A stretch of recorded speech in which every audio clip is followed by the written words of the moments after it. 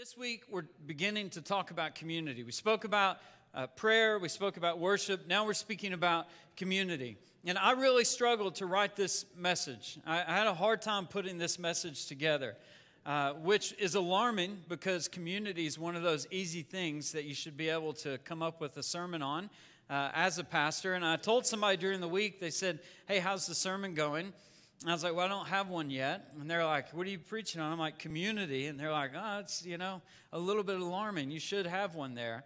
And it's not that I didn't have any content. I had tons of content. In fact, I probably have 3-4 hours worth of content that I could talk about with community. But I just couldn't find the thing that God was saying, like, yes, that's the thing that I want you to talk about. That's what I want this crowd, what I want your church to hear.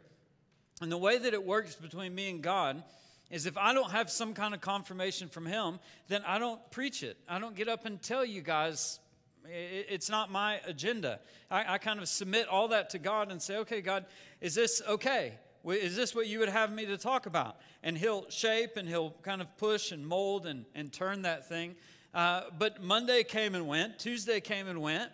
Wednesday came and was winting. It was going. And I was like, "Okay, God, Sunday's coming, no matter what."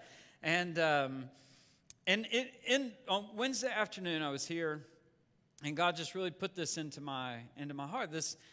I knew that we were talking about community, but instead of pushing towards join a community group or don't do life alone, we want to do life together with somebody.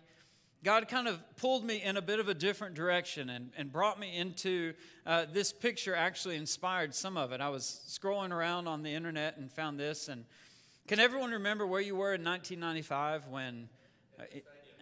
At the stadium. I asked one of our elders, and he was like, "I was at a bar,"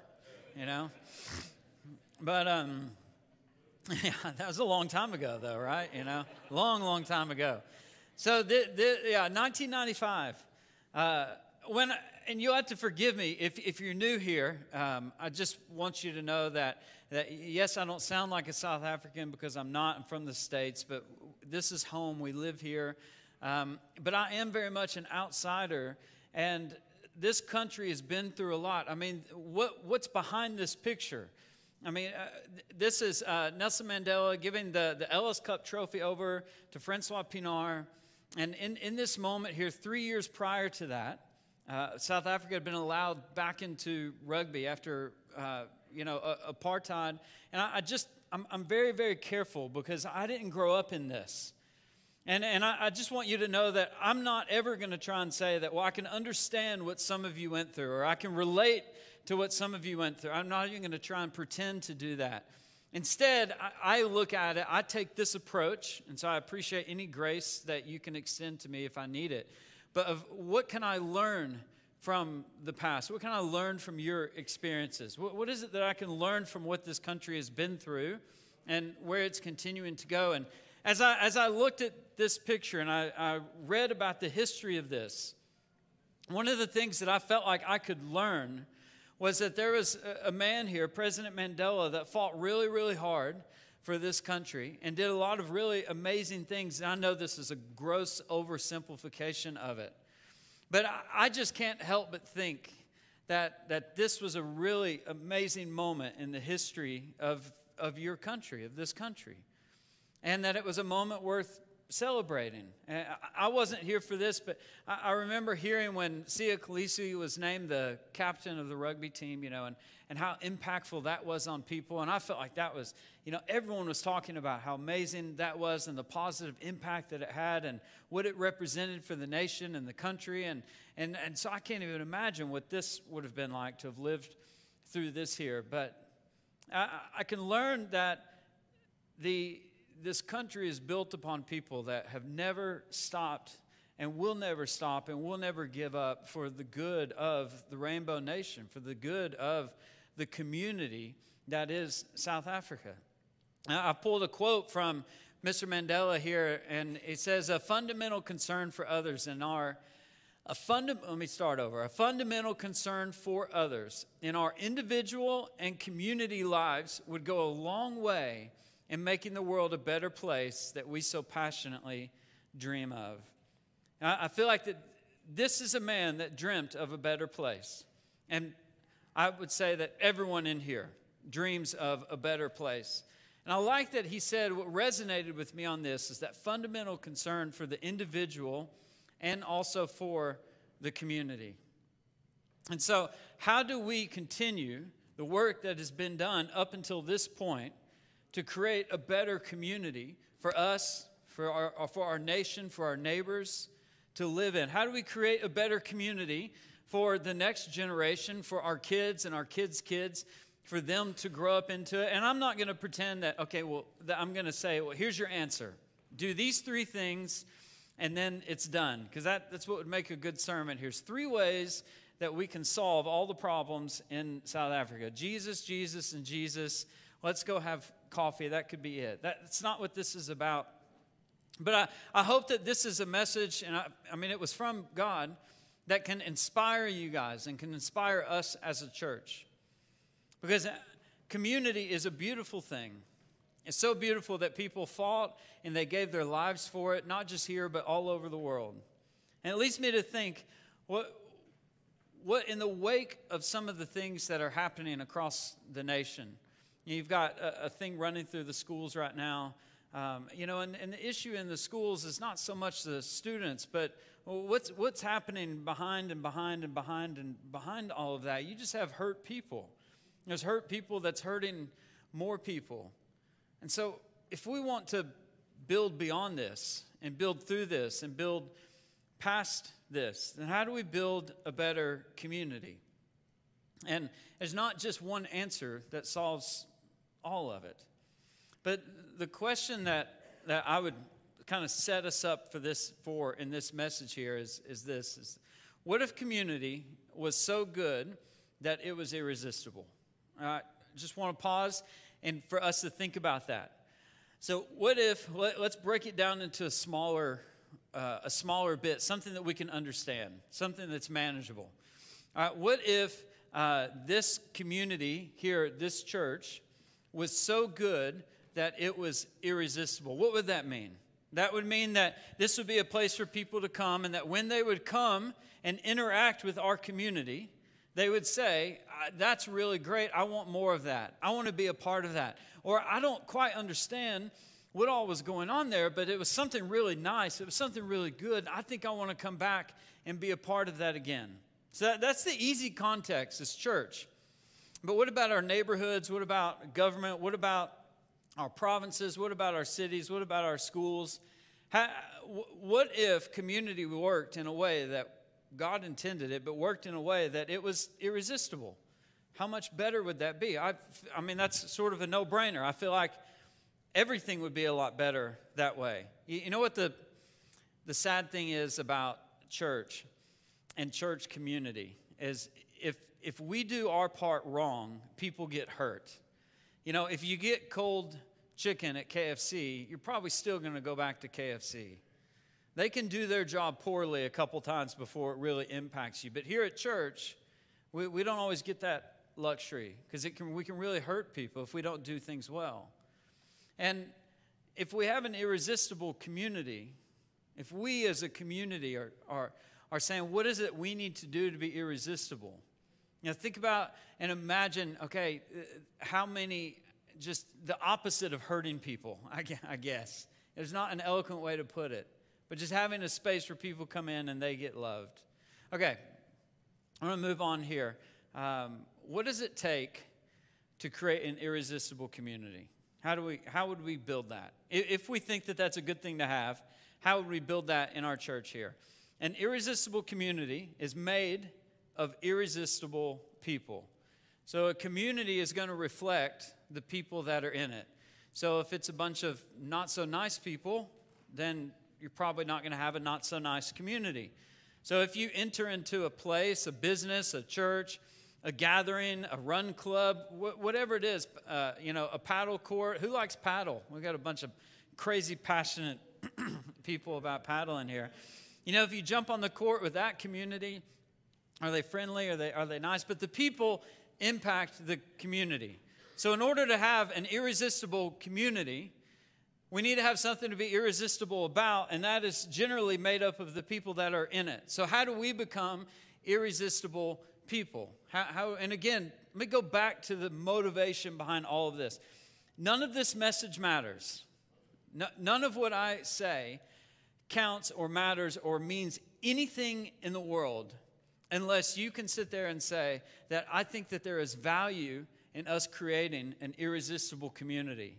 And what is valuable about it being irresistible is that it's inviting, that people want to come in and they want to be a part of it. Because we're either going to create one of two things. We're either going to be irresistible and calling people in, or instead we're going to repel people. And people are going to come in, they're going to meet a nice person, a bad person, they're going to get hurt. But if we want to do that, then the rest of this message matters. If you're not interested in that, then you can sit back and relax and take a nap. But if we're looking at an irresistible community being made up of irresistible people, who's the most irresistible person? It's not your wife, men. Yeah. Ladies, it's not your husband. That's a hard one, you know. Who's more irresistible than that? I think the most irresistible person in all of history is this guy, Jesus. Now, I have evidence for this. There's a ton of evidence for this in the Bible. But he is the most irresistible person that ever existed. So if we just look at Matthew, Mark, Luke, and John, I've got a table for you here. There's 19 individual scriptures here. 19 references about Christ. And in every single one of these references, it says the same phrase over and over and over and over again. And it says that they were brought to him. Everywhere that Jesus went, people were brought to him because he was irresistible. Because people thought, this man has something good for me. This man, I can take my sick, I can take my broken, I can take anything that I have that needs to be healed, I can take to this guy. And if he just touches me, then I'll be healed. And so everywhere Jesus went, people brought their sick, brought their lame, brought their afflicted. They brought them out to Jesus. And that's just the 19 references. Here it goes on and it goes on and it goes on. And in fact, Jesus, the way that we get to the feeding of the 5,000, Jesus is trying to teach his disciples stuff. And people start to gather and gather and gather. And so Jesus starts teaching all of them. And there's 5,000 men and even more with women and children. And they all flocked and came because Jesus was irresistible. They wanted to know what this guy had to say. People, even his enemies found him irresistible.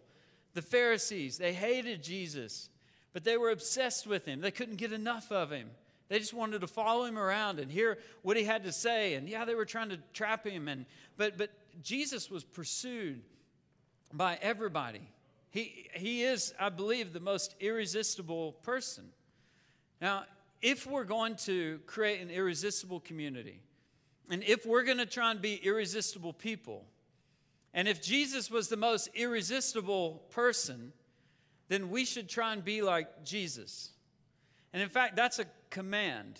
It's not a suggestion, it's not encouragement, but it's an actual commandment that God has given us, and that Christ actually gave to us, is that we're to try and be like him. So he tells us very clearly, this is how you are to be like me, and this is what will make you an irresistible person. In Matthew 22, you've got, in verse 34, you've got the greatest commandment. So Jesus is asked by a scholar, a lawyer who was an expert in Mosaic law. And so they're about to ask Jesus a question about the commandments.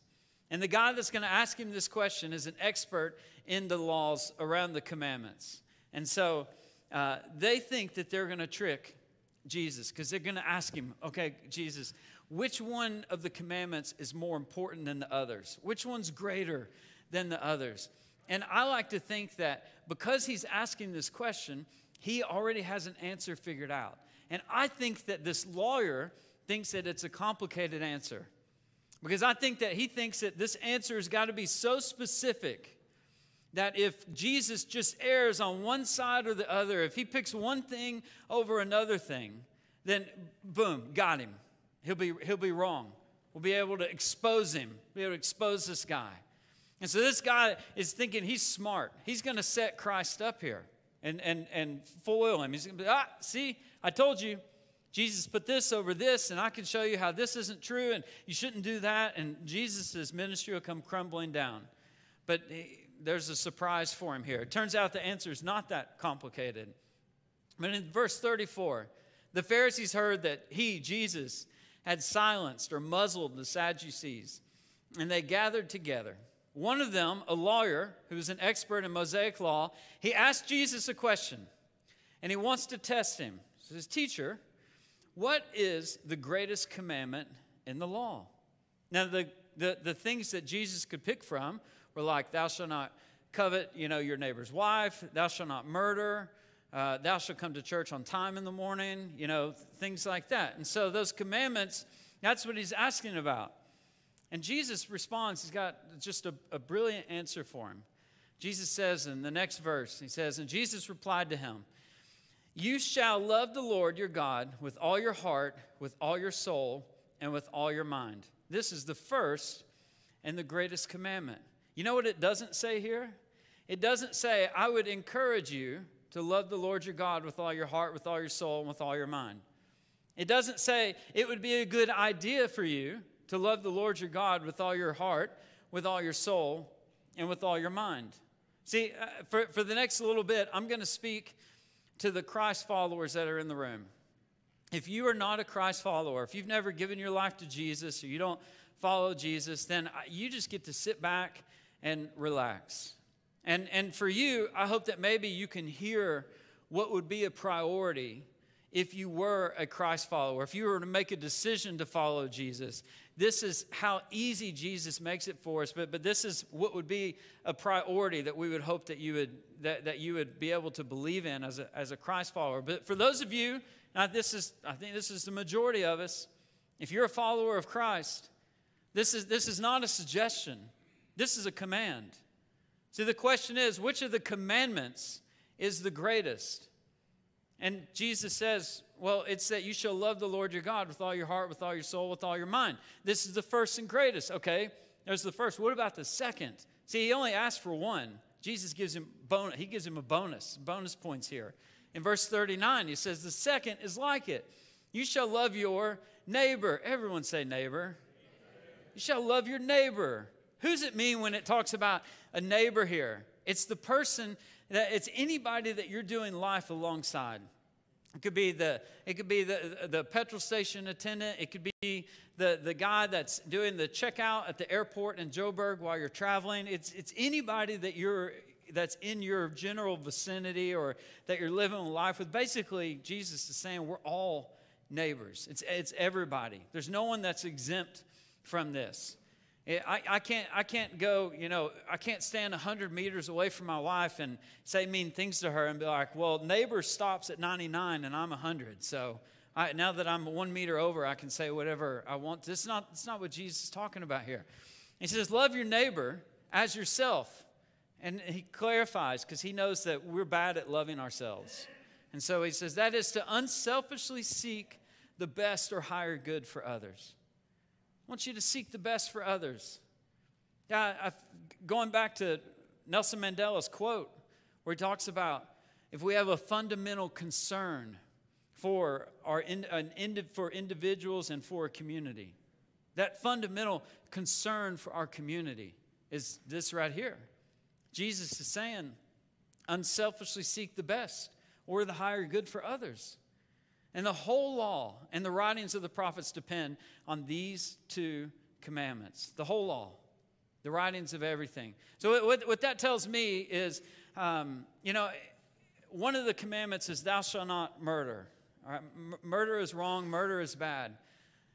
And it says thou shalt not murder. And now that commandment is dependent on this commandment of love God and love your neighbor. So what that tells me is that this commandment to love God and to love your neighbor and love others, it's overarching. It rides above all the others. But for some reason, we don't choose to apply that to our lives all that much. And in John 13 here, it says in verse 34, it's another presentation of the greatest commandment. I'm giving you a new commandment. Commandment, not suggestion, not encouragement, not idea for you to ponder or consider. A new commandment. In the same way that he commands you not to commit murder, he is commanding you to do this. It's not, here's the 10 commandments, don't murder, don't be, it's not, here's the 10 commandments, and then here's this Jesus idea over here off to the side. No, he's saying that this commandment here is actually the most important one. It's the first one, and everything else flows out from under it. So if we don't fulfill this commandment, if we're not able to do this, it's like breaking all the rest of the 10. And he says, I'm going to give you a new commandment, that you love one another. Just as I have loved you, so you too are to love one another. And by this love that you show for each other, by this affectionate love, by wanting the best for others, by unselfishly considering others, it's by that love for others that everyone will know that you are my disciples, if you have love and unselfish concern for another. See, this is a command for us, but for some reason, I think, and this is myself included in here, we choose to push this off to the side. That we choose when we can apply this and when we cannot apply this. It's like we've got this idea that we're entitled to an exemption here, that we don't actually have to follow this all the time. That if I'm having a bad day and I'm upset, or I wake up late and things aren't going well for me, that I don't have to be loving. I don't have to unselfishly seek the best for my neighbor. I can be a bit of a jerk. Sorry, hey, listen, I'm really sorry that I was, mean to you. I'm sorry that I was upset and, that I came across that way, but, I was tired. The Bible doesn't say, hey, when you're not tired, love yourself and then love your neighbor. It's a commandment. But somehow, some way, in our society, and by society I mean like everybody, not just this church, not the internet, not South Africa, but kind of like everybody, globally, everyone around the world, we have come up with ways that we can say, no, we're exempt to this. And we're talking about building an irresistible community. In order to build an irresistible community, we have to give up our self-entitled, right that we think that we have to declare an exemption towards loving our neighbor or loving another person or even loving ourselves. But we as the church, if we don't do this, then we're leaving the world to do this. And Jesus is saying, I want you to be a light to the world. I want you, Christ follower. I want you, Christian. I want you, the person that gave your life to Jesus, you that were baptized, you that come to church on Sunday mornings, I want you to be a light into the world.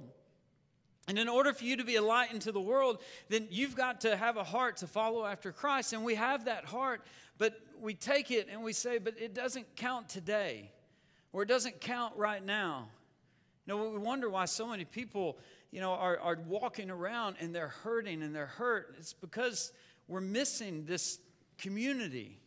We're missing this idea that Jesus was trying to teach of what is it to love yourself and what is it to go and love your neighbor. What is an irresistible community like? We should all be walking around all day, every day as ambassadors, as community ambassadors. That when you interact with me, you're interacting with what it would be like to interact with the entire community.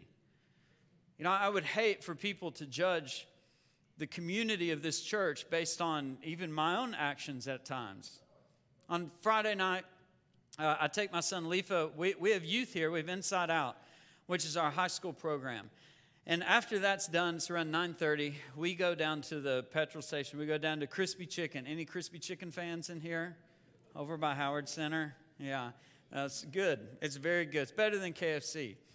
And so we go down to Crispy Chicken, and Lefa gets the Friday special, which is basically like 5 kilograms worth of chips, and I mean, it's like massive. It's huge. And then they say, "What sauce do you want?" And it is just it's crazy. It takes 2 hands to carry it. That's why I'm doing this here. And he gets that. And on Friday, we go up to the counter to order. It's like 9:30 at night, and we go up to the counter to order. And the guy behind the counter, he says, "Hey, how's it going, Pastor?" And I was like, "Oh man, one more person knows what I do." So that's one more petrol station. I got to I can't yell at anybody in here. Can't get upset, can't get frustrated, And that just like, I try and be very cognizant of it, that everywhere I go, even though I may not know it, people know me and they know what I do and they know where I come from. And they know whether it's fair or unfair, but my actions can have an impact on all of us as a community here in the church. There could be an exorbitant amount of good things happening out there, and I could go out and with one or two actions discredit everything that God is doing in here. See, this is why it's a commandment. It's not a suggestion. It's a commandment to discipline our hearts to follow Christ. It's a commandment to discipline our hearts and discipline our tongue and discipline our mind and our attitude and even discipline our physical actions, that we represent Christ well. And when Christ gave the command, he could have said, here's 10 things you need to do. Here's 15 things to do. Here's the top 3 things you need to do. No, he didn't. He made it very, very simple for us. And he said, love God with all your heart, soul, mind, body. Just love God with everything that you are and everything that you have. And then go love your neighbor as well. You know, he made it so that we would connect on that heart level. That it's not a head knowledge area of if I do these 7 things right and I tick the boxes, then we're an irresistible community, or I'm an irresistible person, or I'm following Jesus, I'm doing the right thing. And Jesus is saying, you're not entitled to any exemption from this, church. Hey, Christ follower, there is no exemption to this command. This is a command. It's not optional. You are to love God, and you are to love others. And that means that we've got to take some ownership of that. We've got to be held. There's some accountability that we need to take for that. But it's worth it. It's worth it. You know, if I go back to thinking that when we leave here now, you know, if all 100 of you walk out of here now as ambassadors for an irresistible community, and you have 100 different interactions, then now you've got 200 people that have experienced the love and the goodness of God.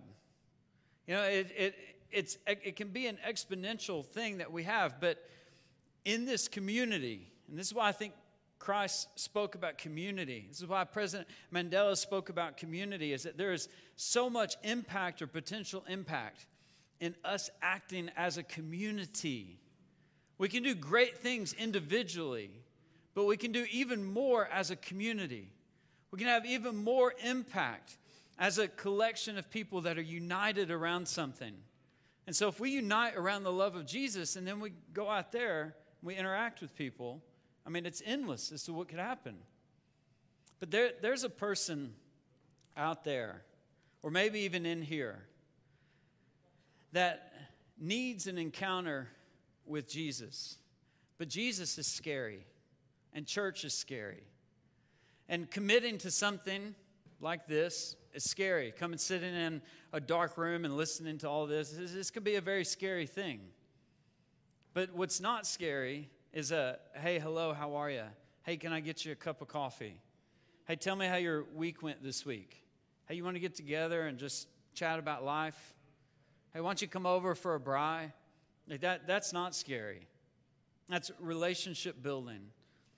That's being an irresistible community, pulling people in, loving on them, and then letting God take it from there. We've got to give up the right, we've got to give up our self-ascribed right for entitlement to this exemption. The truth is that we're not the first humans to face a tough share the earth with each other situation. A lot of the challenges that we have today, racially, politically, economically, socially, they're not unique to us. I think every generation thinks that it is. Everybody that thinks, there's people out there, and I love them, God bless them, but they always think that the world is ending because there's prophecy being fulfilled. And they'll say, you know, oh, well, this happened, and you know, the Pope used his left hand instead of his right hand, so that means that the 7 horsemen are coming, and this and that. And there's all these ideas around that. And everyone kind of thinks that what's happening now is unique to right now, to us right now, like it's never happened before.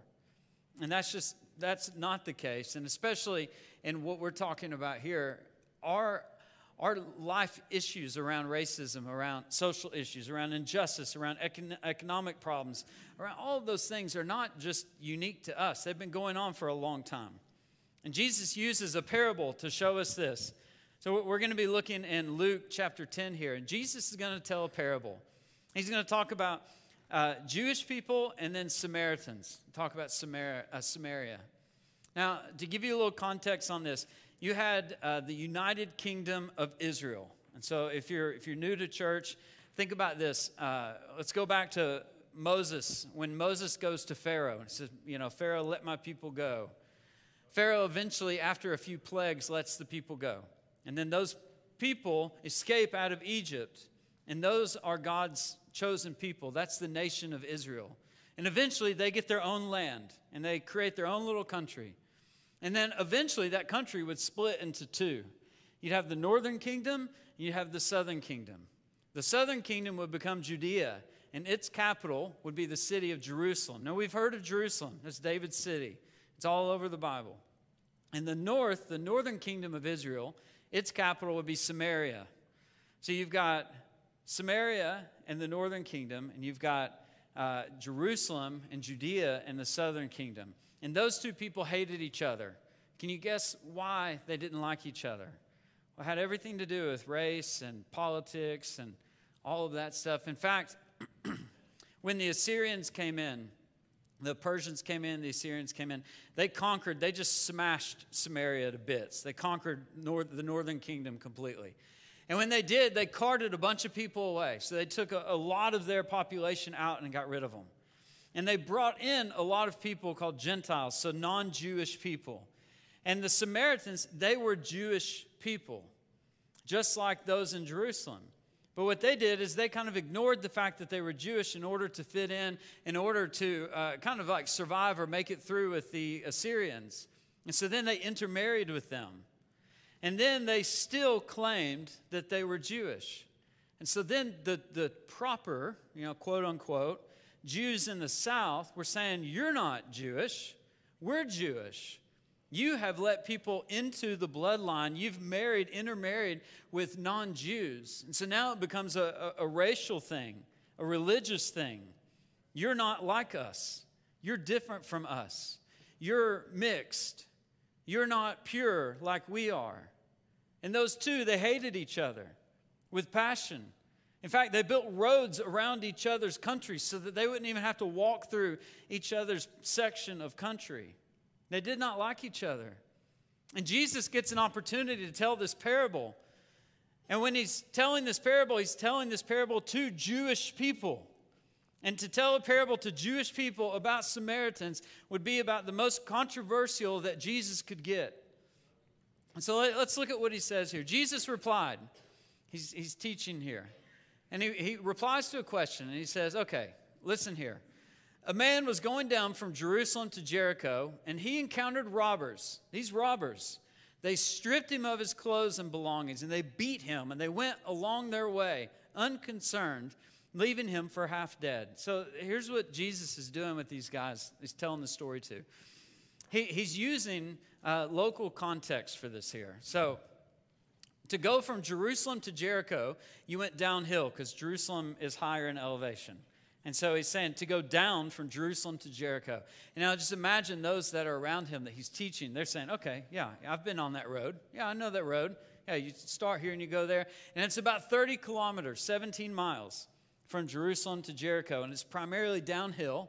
And it's primarily like a single track trail. And to be robbed on that journey, which you would rarely ever, if ever, make that journey on your own, kind of sounds like, where we live.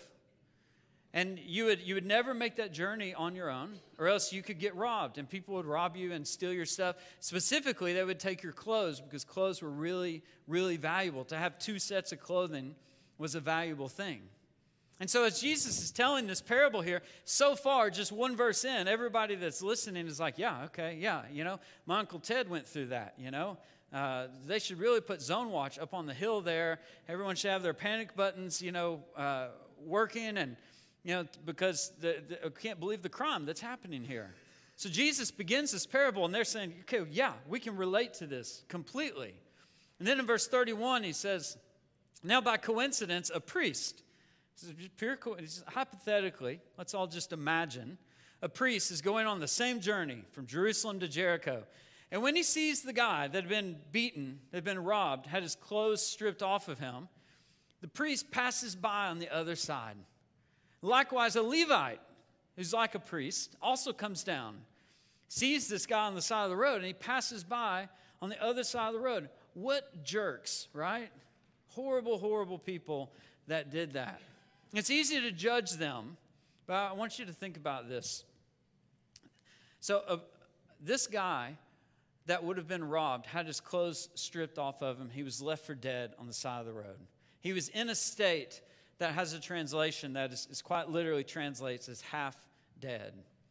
Now, a priest had an obligation that he could not do things that would cause him to become unclean. Because if he was unclean, he couldn't go to the temple. And if he couldn't go to the temple, then he couldn't intercede with God on behalf of the people. And so a priest had to keep himself clean. He could not compromise his state. And so as he walks down, if this had been a man that was just injured, and it was obvious that he was just injured, the priest could have come down and could have poked him with a stick and said, hey, man, are you okay? Hey, let me help you out. And there was actually a mercy law that would allow for this to happen within the Jewish culture. But if the guy was dead, that if he even got close to him, he would become unclean. So that's why he goes on the other side of the road. See, it's easy to judge this guy until you learn a little bit about his context. Now, the Levite didn't have as many rules applied to him, but still some. The Levite chooses to do the same thing. I've got to keep clean. I can't become dirty by this person. But then the third person that comes along has no obligation to any of this. This is the Samaritan, which at this point, when Jesus said Samaritan, everybody would have just gasped. Okay, can you guys give me your best, like, yeah. Okay. So when I say Samaritan, you gasp. But a Samaritan, I know. I can't believe it. A foreigner who was traveling came upon him, and when he saw him, he was deeply moved with compassion for him. And all the Jews are saying, but Jesus, he has no emotions. How can he be deeply moved for him? You know, they saw the Samaritans as dogs, as mongrels. And so Jesus is super controversial here. He says, this Samaritan, he goes to him, and he bandages up his wounds. So he touches the guy. So now he's unclean. Well, he was unclean to begin with. He's like a dog, so it's fine. He pours oil and wine on it, and this oil was used to keep germs out, and the wine was used as an antiseptic to clean a wound. And then he goes on, he does even more for this guy. And then the next verse here, it says that he put on him his own pack animal, and he brought him to an inn, and he took care of it. Can you believe that? See, the person that walked in front of the donkey would have been the slave. It would have been the less than. But the Samaritan, he walks in front of the donkey because he put the injured guy on the donkey. Can you believe that? A Samaritan did something nice like that? That's crazy. And then on the next day, he puts his money where his mouth is. And he gives 2 denarii. And he gives it to them, the innkeeper, and he says, take care of him. And whatever more you spend, I will repay you when I return. And then in verse 36 here, this is the way this whole thing closes. Which of these 3 do you think proved himself a neighbor? A neighbor to the man who encountered the robbers. Let's go back to the greatest commandment. The greatest commandment is to love God and to love your neighbor. So who's your neighbor? It's all of us. See, if we look at this idea of the priest and the Levite didn't go near the half-dead guy because they felt like they had to stay clean. The Samaritan had no obligation to stay clean. So he just went right for the aid and right for the help. Guess who else doesn't have an obligation to be clean by our own works? It's us. We don't have that. Because see, when Jesus came and he died on the cross for us, remember, I'm speaking to Christ followers here. When he died on the cross for you, he made you clean. There's nothing that can separate you from God. The priests and the Levite, they were worried they would be separated from God. Even if they had the best intentions, that was their fear. The Samaritan wasn't afraid of that. And we don't have to be afraid of that either. See, when you take away our own ideas of self-preservation, our own ideas of what it means for us to be clean, our own ideas of what deserves our attention, what deserves our help, or how far are you really willing to go to help somebody in your community, when you take all that away, then you're left with the Samaritan. And that just that was mind-boggling to these guys when Jesus tells us here. See, we have the same opportunity when we look at what kind of community do we want to build. Now, there's two groups of us out here, and I want to give each of you something to do to apply this message to. The first group is those of you that are already in a community. Maybe it's a community group, maybe it's friends, maybe it's a work community, whatever it is. I want you to analyze and assess whether or not you are an irresistible community. Are you taking care of each other? See, guys, we have an option here to change. I mean, we literally have an option to change the world.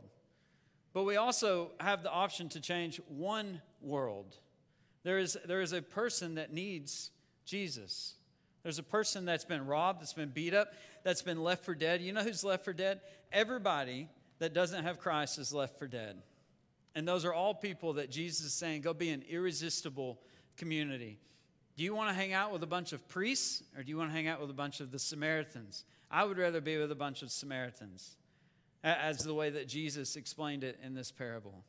And we can create that community. But the first thing I'm asking you to do is to look at your community and ask yourself the question, are we irresistible? And if you're not, all you need to do is say, God, how do I love you with all my heart, soul, and mind, and then show me how to love my neighbor? Show me what I need to take care of in myself so that I can love my neighbor better. And if you're not in a group, the second category of you out there is, if you're not in a community, then I would ask that you join one. Join a community one way or another. It doesn't have to be a traditional small group. If it is, great. We have those here. We can plug you in.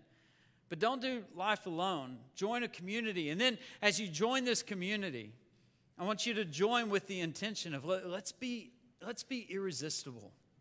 Let's be absolutely irresistible. Now, I'm going to close this off in prayer. And in doing so, I'm going to ask God to finish this sermon. I'm asking him to finish this message. I feel like that, I know that this came from God, that God put this idea of community and the Samaritan, he put that on my heart, and he put that together. And that he put in us a reminder that we are commanded to be irresistible. We're commanded to go out into love. We're commanded to be an irresistible community because we lead with love. And I'm going to let God take kind of where I end here and him continue to speak to you about whether or not you want to join in something like this, or whether or not you can look within yourself and say, what do I need to do in me to be more irresistible, or to love others? What do I need to do to get rid of that self-entitled exemption that I apply to different areas of my life? So let's bow our heads and close our eyes as we pray. Heavenly Father, I pray that you continue the message. I pray, Father, that you pick up where I've left off. God, I've done my part, and now I desperately, desperately need you to do your part. Lord, speak to people in this room. Move throughout this room. Call everybody to you that needs to come to you. Put on people's minds, their hearts. Speak to them, Lord. Just give them a healthy and a good, life-giving conviction of areas where they can look at their communities and say, Lord, how do we be irresistible? Father, I pray that you put at least one thing in everybody's heart this morning that's here that leads them to becoming more and more irresistible like you've called us to be. And Father, we do all of this because we just want to be what you've asked us to be for the benefit of those that don't know you. We pray this in Jesus' name. Amen. You guys can...